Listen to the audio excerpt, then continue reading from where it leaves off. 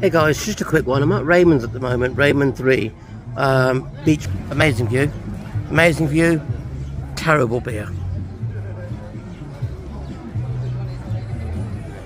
Beer's really light, it's not cold, it's not really that cold at all, but what they did was I said to them, have you guys got a cold beer?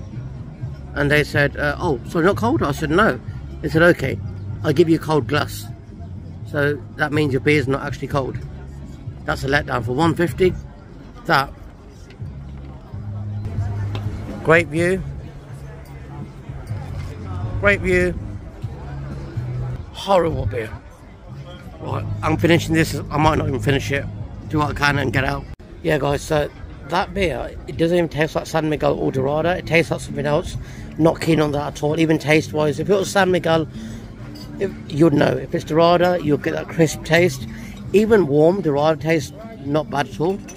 But I'm not keen on the taste of that beer, even if it's warm or cold. Even with a cold glass, not impressed. For 150, I would say Sun King, which is right next door, or 2 doors away, sorry. Worth every penny, but here, hell no. I'm going to give that,